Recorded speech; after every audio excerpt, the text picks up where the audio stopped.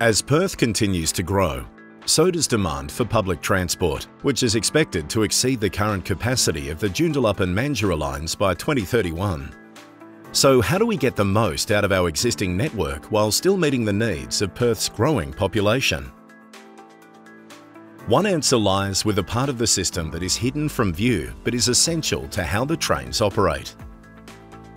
To keep our trains running safely, currently our rail network operates on a fixed block signalling system with colour light signals.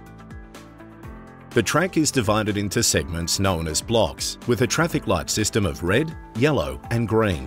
When a train is in a block, the signal at the start of the block is red, stopping any other train from entering this section, as only one train is allowed to be in a block at any time. The signal will turn yellow and then green when the train can enter that section of track. In Perth, the ability to reduce the length of each signal block is limited, as they cannot be shorter than the train's braking distance. This means there is a maximum of approximately 15 trains per hour per line.